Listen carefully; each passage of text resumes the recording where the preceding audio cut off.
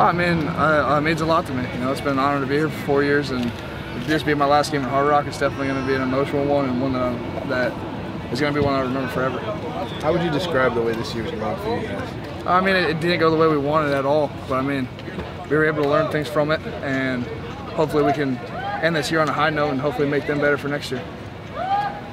Tyler, does it come up what happened last year in Pittsburgh? Some guys have said they've thought about it, some guys have said they haven't. What's been your kind of take on it? They were able to beat us and take away an undefeated season for us. We definitely remember that. You know, it's not something we're going to forget. So it's definitely something that's on our minds, and it's something that we'll say every now and then too.